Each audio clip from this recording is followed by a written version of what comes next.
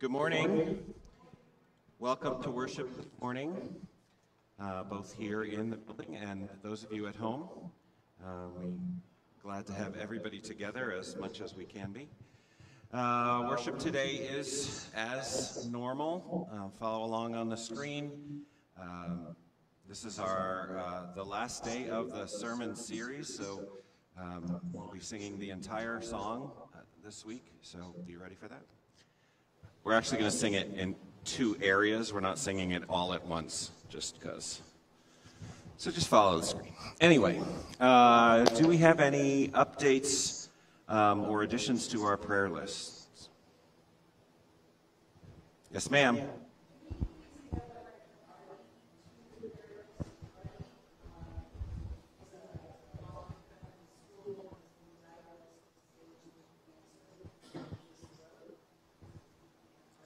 Okay, so we'll add prayers for Artie as he's been diagnosed with throat cancer.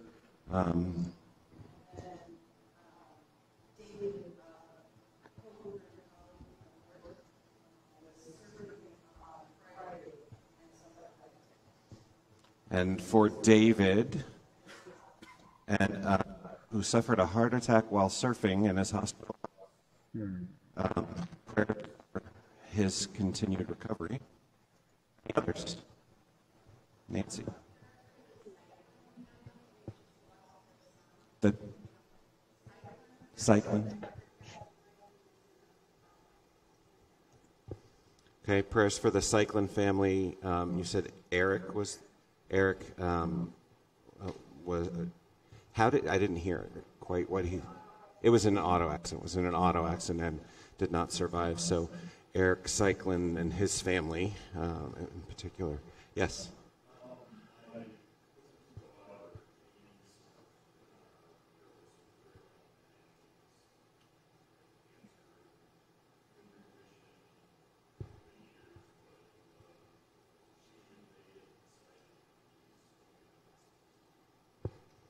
Okay, so Jamie and her Summers and her family, as they've decided for her to go into hospice.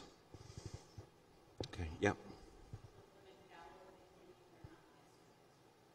Okay, the McDowell family who lost their mom yesterday. Keep prayers for that. Yes, Dale.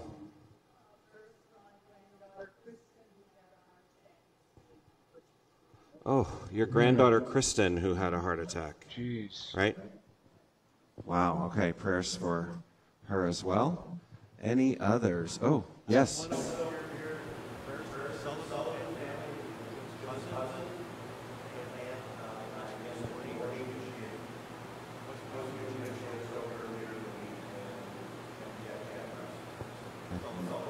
What's the aunt's name? Jill's aunt Janet died yesterday, so prayers for the extended family on the loss of her. Any others? Okay. Prepare ourselves for worship. I'm praying God come and turn this thing around. God turn it around. Test. God turn it around. God Test. turn it around. I'm calling on the name that changes everything. God turn it around. God turn it around. God turn it around. All of my hope is in the name of Jesus. Bring through the Lord in the name of Jesus. I'm praying God that turn things around. God turn it around. God turn it around. God turn it around. I'm calling on the name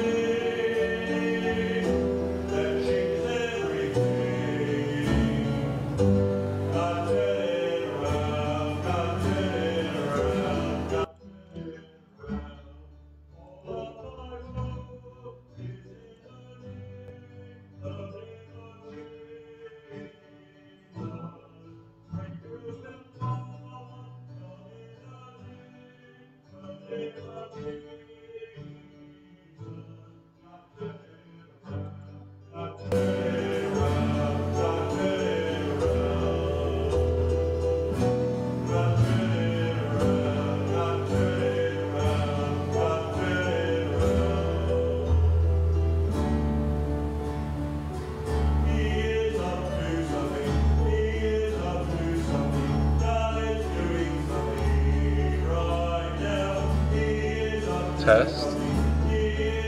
Can you hear me? Can you hear me?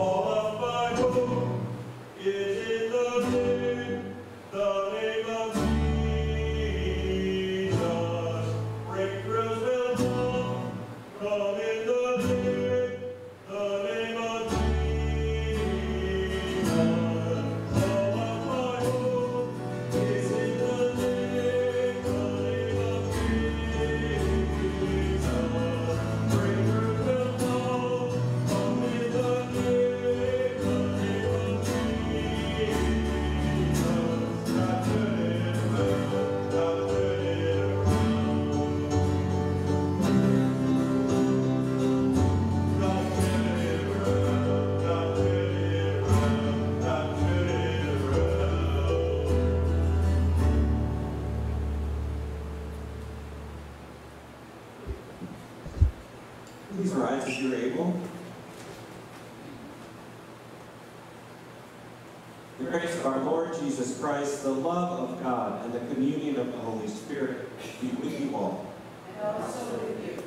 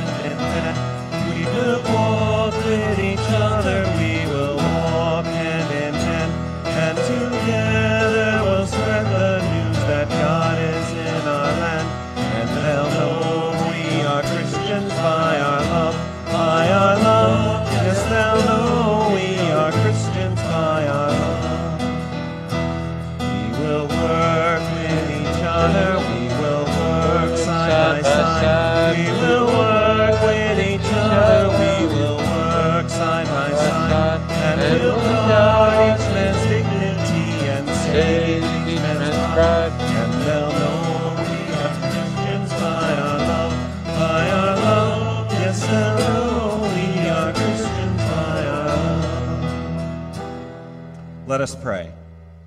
O God, you resist those who are proud and give grace to those who are humble. Give us the humility of your Son, that we may embody the generosity of Jesus Christ, our Savior and Lord. Amen.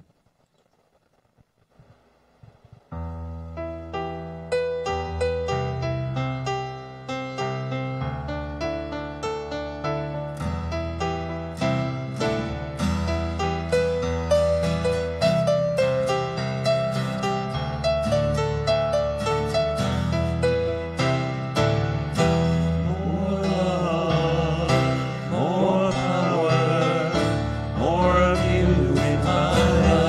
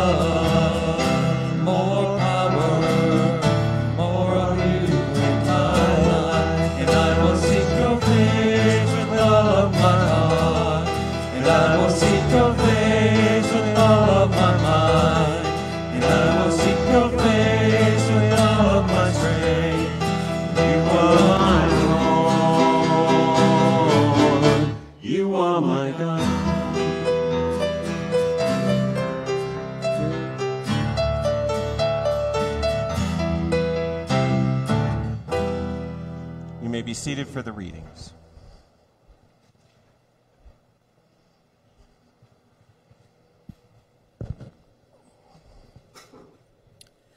The first lesson comes from Hebrews chapter 13. Let mutual love continue. Do not neglect to show hospitality to strangers, for by doing that, some have entertained angels without knowing it. Remember those who are in prison, as though you were in prison with them. Those who are being tortured, as though you yourselves are being tortured. Let marriage be held in honor by all, and let the marriage bed be kept undefiled, for God will judge fornicators and adulterers.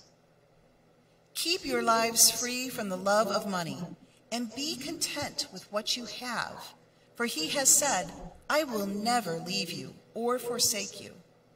So we can say in confidence, the Lord is my helper. I will not be afraid. What can anyone do to me? Remember your leaders, those who spoke the word of God to you. Consider the outcome of their way of life and imitate their faith. Jesus Christ is the same yesterday and today and forever. Through him, then, let us continually offer a sacrifice of praise to God, that is, the fruit of lips that confess his name. Do not neglect to do good and to share what you have, for such sacrifices are pleasing to God. Word of God, word of life. Thanks be to God. Please rise for the gospel. We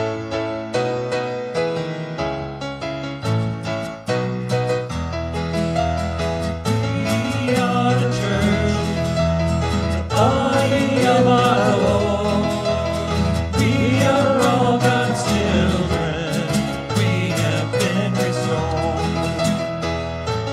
We are the church, the body of our Lord. We are all God's children. We have been restored. The Holy Gospel according to St. Luke, the 14th chapter. Glory to you, O Lord. On one occasion, when Jesus was going to the house of a leader of the Pharisees to eat a meal on the Sabbath, they were watching him closely. When he noticed how the guests chose the places of honor, he told them a parable. When you are invited by someone to a wedding banquet, do not sit down at the place of honor, in case someone more distinguished than you has been invited by your host. And the host who invited both of you may come and say to you, give this person your place, and then in disgrace you would start to take the lowest place. But when you are invited, go and sit down at the lowest place, so that when your host comes, he may say to you, friend, move up higher. Then you will be honored in the presence of all who sit at the table with you. For all who exalt themselves will be humbled, and those who humble themselves will be exalted. He said also to the one who had invited him, when you give a luncheon or a dinner, do not invite your friends or your brothers or your relatives or your rich neighbors, in case they may invite you in return, and you would be repaid. But when you give a banquet, invite the poor, the crippled, the lame, and the blind, and you will be blessed, because they cannot repay you, for you will be repaid at the resurrection of the righteous. The Gospel of the Lord. Praise to you, O Christ. You may be seated.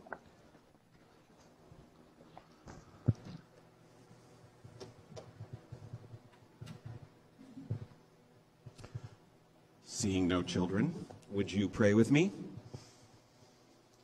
Gracious God, we give you thanks for all that you give to us. We give you thanks for our histories and for our families and for the lessons that you have taught us. We give you thanks for our future and future descendants and the continued gifts that you give us. We ask that you send your Holy Spirit among us now, open our hearts and our minds.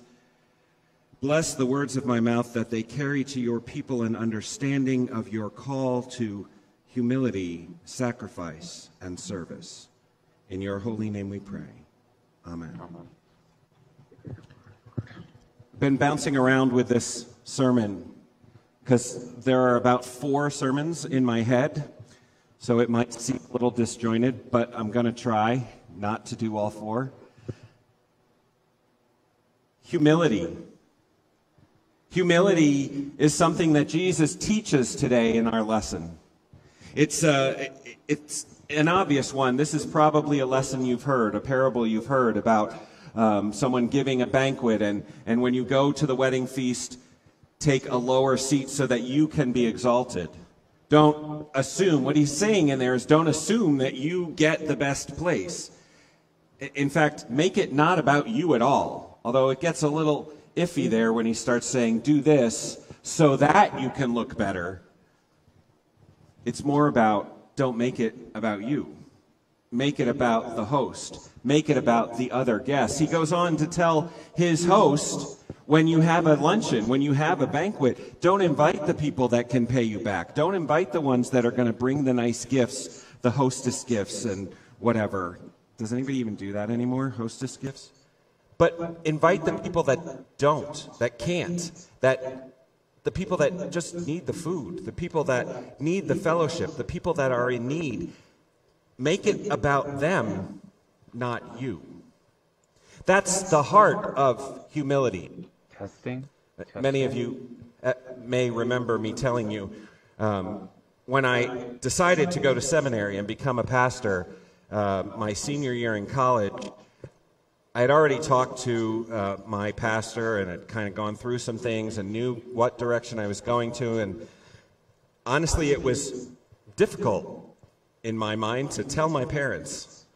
And so I sat down with both parents, which didn't happen very often, and I told them, I said, I think I'm going to go to seminary. I feel God's calling me to the ministry. And my mother's very first words were, well, you'll have to find some humility. Thanks, Mom. Wait for the just supportive, yay, cheering squad. She wasn't wrong. My response was, what do you mean? Look at the pastors we know. They don't have any humility. Just true. I mean, not true. They all had humility. There's a difference between confidence and arrogance. Confidence, if you're not looking at it right, it looks like arrogance and then seems like it's humility. It's not humility. We had pastors that were very well educated, that really understood what they were doing. I grew up with pastors that were constantly challenging us to something new, something different. And seldom, if ever, were we berated for not doing what they thought. It's part of the way I learned to preach from the gospel, not the law, to preach from God loves you, period. And then the humility is, this is what you can do because God loves you.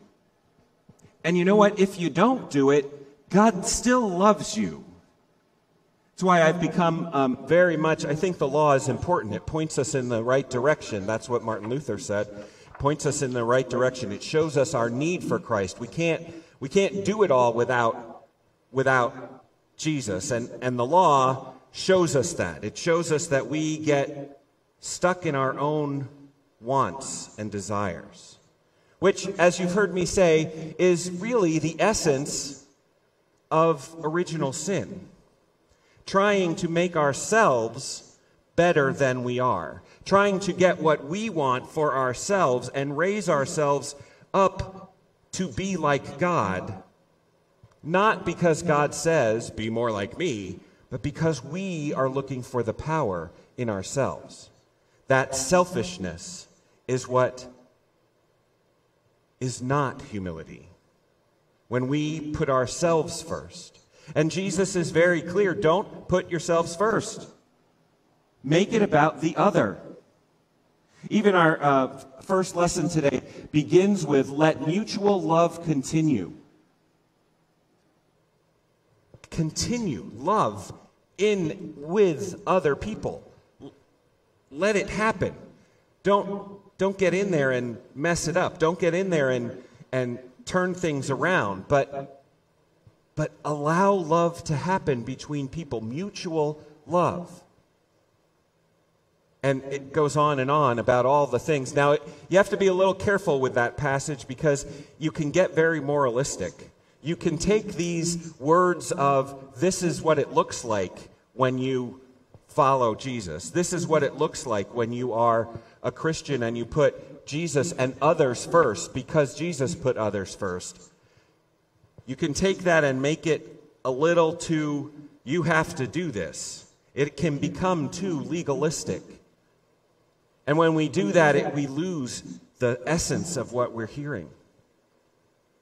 Put others first. And putting others first means sacrifice.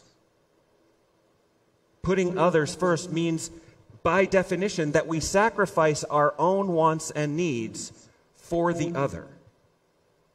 That is the example that Jesus gave in everything he did.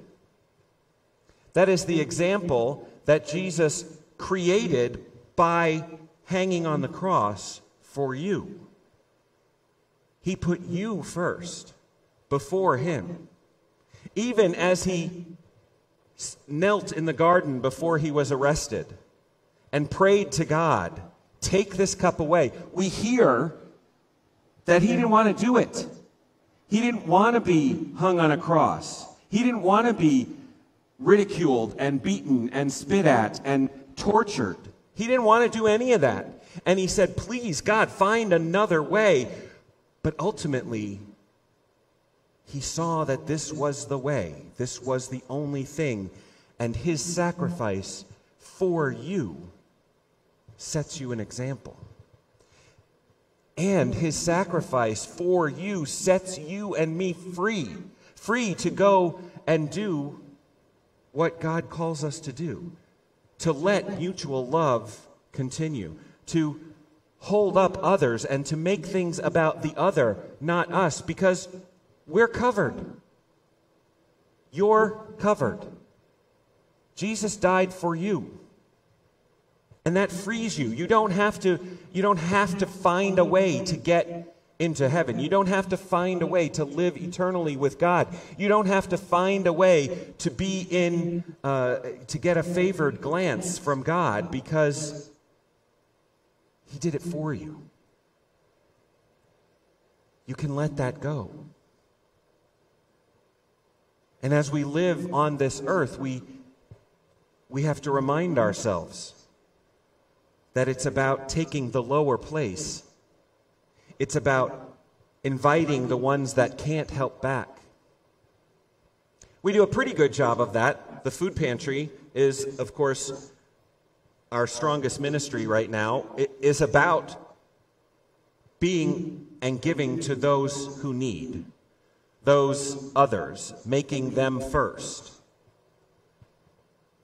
It can get a little trickier as we get things closer to home. As we look at, and this is the last of the sermon series where we look at the song, We Are the Church.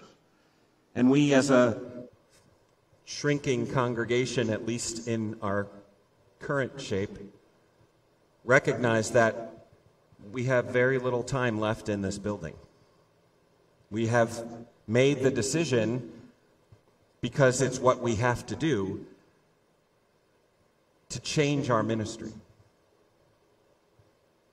And when people first heard about it, they had emotional reactions. Some of you may have had emotional reactions. Pretty much everybody had emotional reactions. And there's hurt and there's pain in there and there's loss. And it's a mourning that we have to go through. But God tells us very clearly in today's lessons that God is with us. And in our sacrifice, God is there. So that means look at the next steps. That means don't look at it as how you want it. Check those initial reactions, those absolutes that came to mind. I'm never going to worship not in a church, and every one of us has thought that. I'm not pulling anyone out. That's not a thing. You have worshiped not in a church, and you can do it again if it's what's best for God's word in this place. I'm only going to go at this time or that time. I'm not going unless this happens or that happens. When we get those absolutes, we are holding ourselves higher than the other. So as we go forward, as we remember that we are the living church of God, we are part of the body, each one of us and us collectively. We have to remember the other. Because Jesus freed you so that you can. Jesus freed you so that his message, his love, his gospel, the good news, can get to you wherever you are. Whether that means worshiping in another church's space, or joining another congregation, or worshiping in a warehouse or a storefront, because it's what will work best for God's word. Being humble, putting the other first, is about making that sacrifice of what we hold so dear in many cases. And praying and knowing that God will replace it. Replace it with some new experience, some new way of worship, some new brothers and sisters in Christ, some new and growing and strong living way that his word acts in your world, in your life. Because that's the promise. So we look as we go forward into letting go of what is so important to us. And we trust in that promise from God. Those who humble themselves will be exalted. Amen.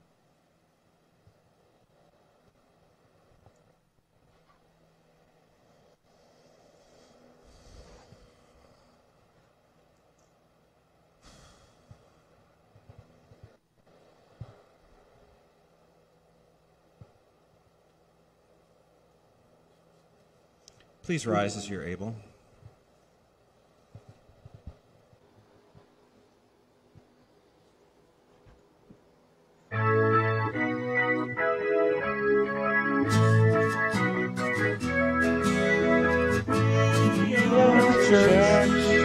The body of our Lord, we are all God's children, we have been restored. The church is not a business of a committee or a board. It's not a corporation or the business of the Lord. We are the church, the body of our Lord. We are all God's children, and we have been restored. The church is the people living out their lives, called and loved and sanctified for the work of Jesus Christ. We are the church, the body of our Lord. We are all God's children. Been restored. One more time. We are the church, the body of our Lord. We are all God's children. We have been restored. Let us proclaim our faith with the whole church, using the words of the Apostles' Creed. I believe in God, the Father Almighty, creator of heaven and earth. I believe in Jesus Christ, his only Son, our Lord. He was conceived by the power of the Holy Spirit and born of the Virgin Mary. He suffered under Pontius Pilate, was crucified, died, and was buried. He descended into hell. On the third day he rose again. He descended into heaven and is seated at the right hand of the Father. He will come again to judge the living and the dead. I I believe in the Holy Spirit, the Holy Catholic Church, the communion of saints, the forgiveness of sins, the resurrection of the body, and the life everlasting. Amen. For today's prayers of intercession, we will end each petition with "Merciful God" and invite you to respond with "Receive our prayer." Trusting in God's extraordinary love, let us come near to the Holy One in prayer. For the church and its leaders, we pray. Uphold all deacons, pastors, and bishops who serve and teach your people. Awaken in your church a spirit of invitation that reaches ever outward. Merciful God, Receive our prayer. For the well-being of creation and its inhabitants, we pray. Stir in us reverent awe for the beauty of the natural world, for oceans and lakes, rivers and streams, forests and deserts. Merciful God, Receive our prayer. for the nations and peoples of the world, we pray. Sustain the efforts of those who pursue justice and equity for all. Defend and accompany all immigrants and refugees, and all who are persecuted for their ethnic origin or religious beliefs. Merciful God, Receive our prayer. for all who suffer in body, mind, or spirit, we pray. Be present with those who live in isolation or fear, especially those who are incarcerated or detained. Comfort all who are sick or grieving, especially all we serve through Share Food, Share Love Food Pantry, everyone on our congregation's prayer list, and those we name silently or out loud now.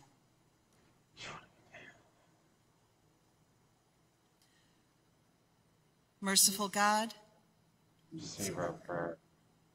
for this congregation and its ministries, we pray.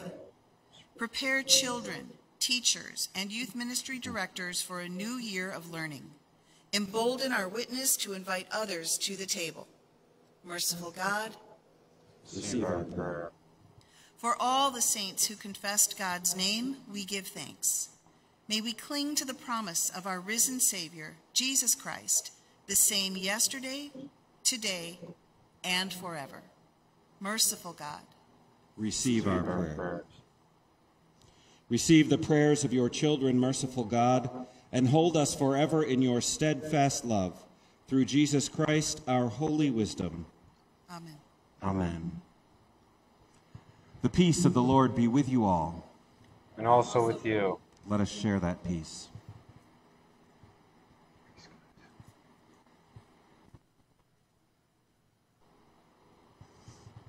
You may be seated.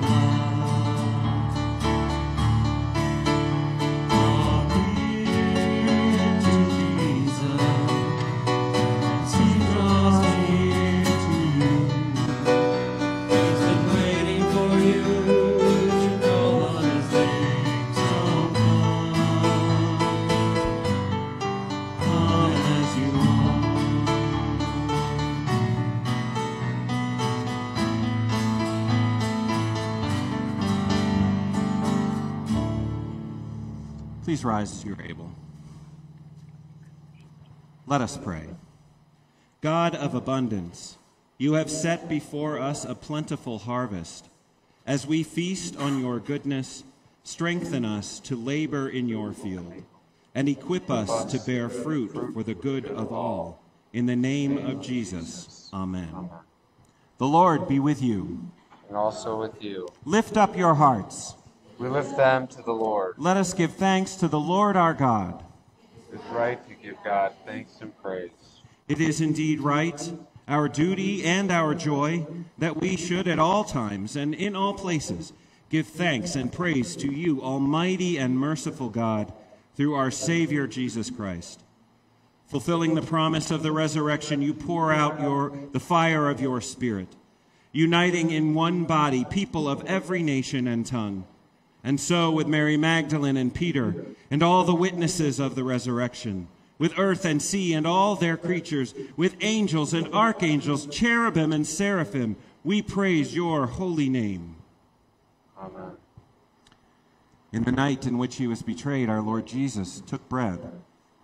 He gave thanks and gave it to his disciples, saying, "Take and eat. This is my body, which is given for you. Do this for the remembrance of me."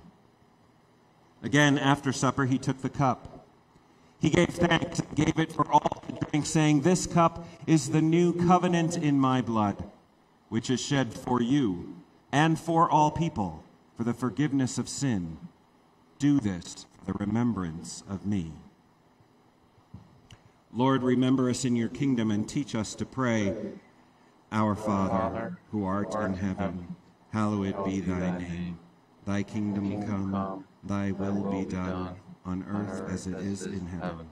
Give us this day our daily bread, and forgive us our trespasses, as we forgive those who trespass against us. Lead us not into temptation, but deliver us from evil. For thine is the kingdom, and the power, and the glory, forever and ever. Amen. In Christ's presence there is fullness of joy. Come to the banquet. Please be seated. At Faith, we believe that all of God's children are welcome at the Lord's table. We offer fresh bread and traditional wafers.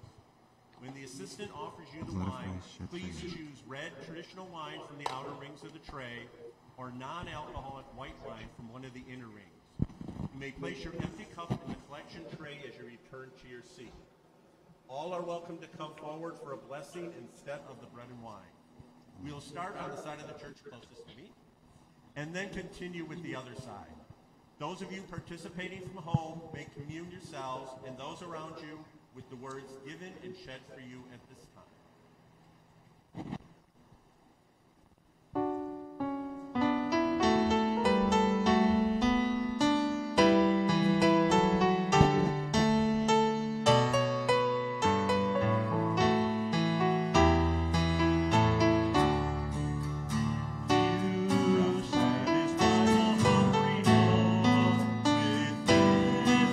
Fun is sweet.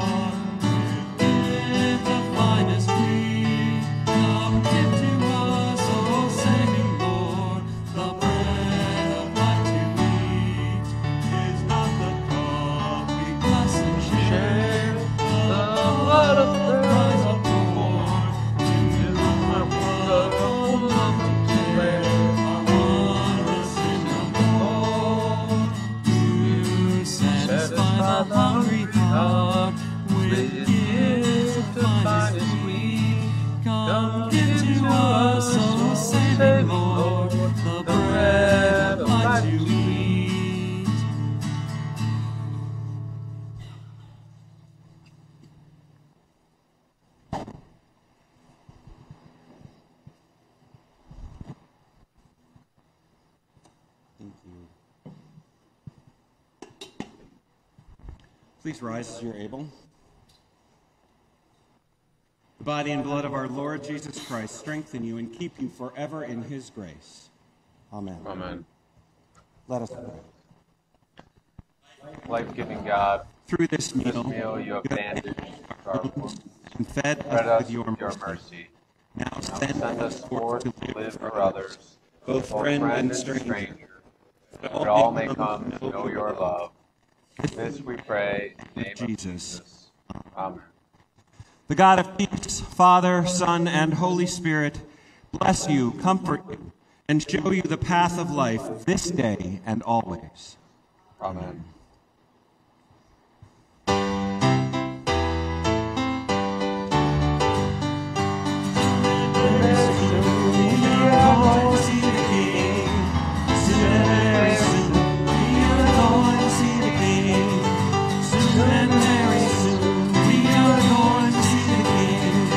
Hallelujah, hallelujah, we're going to see the King. No more crying there, we are going to see the King. No more crying there, we are going to see the King. No more crying there, we are going to see the King. Hallelujah, hallelujah, we're going to see the King. No more dying there, we are going to see the King. No more dying there, we are going to see the King. No more dying there, we are going to see the King. Hallelujah, hallelujah, we're going to see the King. Hallelujah, hallelujah, we're going to see the King. Any personal celebrations or announcements? Yes, sir. I've got one. It's kind of a weird one. My industry has experienced a lot of weddings kind of been on the wall since like April, and August, a couple Wednesdays ago, whatever that was, it happened. So we're all laid off, but in a way it's a good thing because I just have this like weight taken from my shoulders and on to the next thing. So thank God for that, honestly. I feel like this opens opportunities for new opportunities. So in a weird way, this is a personal celebration. So praise God for that. Well, and we'll pray for your next steps. Yes, definitely need some prayers for that as well. Yes.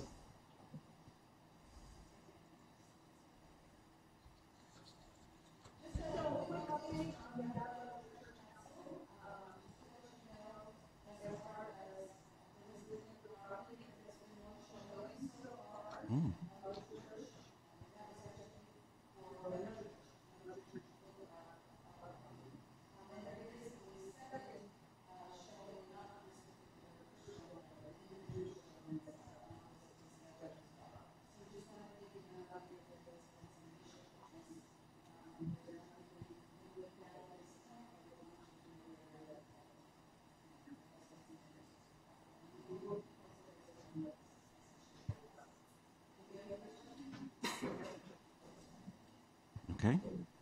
Any other personal celebrations? Or Robert and I just got cast in a show, so be ready. When is the show? Do you know? End of October. It's something rotten. So if you, that's actually the name of it. The show is not rotten. It's a spoof on Shakespeare, sort of. It's very fun. It's a very fun show. So we'll let you know more. It'll be performed at the Des Plaines Fine Arts Building. It's up in Des Plaines. I'll let you know. But yeah, yes, sir.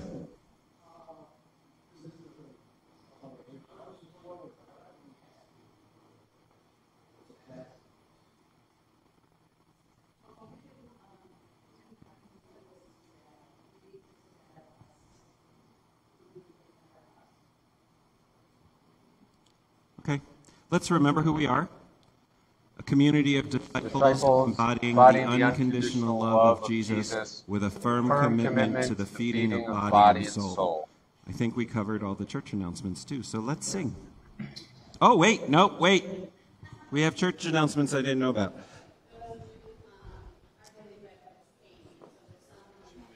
Oh, okay. Okay, so the Our Daily Bread devotional books are here. Pick them up if you would like those. Did you have another one, Nancy, or were you flagging down for Jill? Okay. Okay, now let's sing.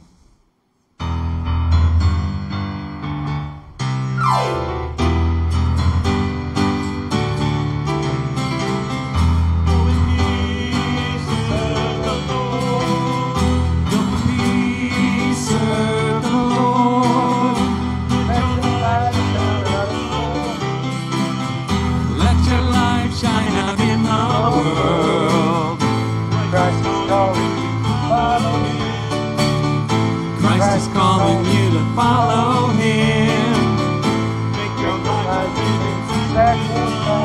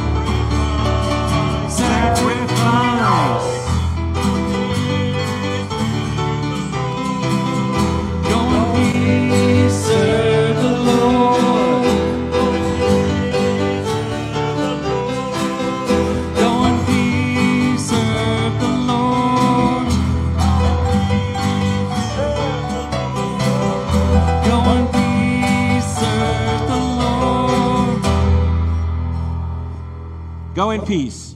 Love your neighbor. Feed the hungry. Thanks be to God.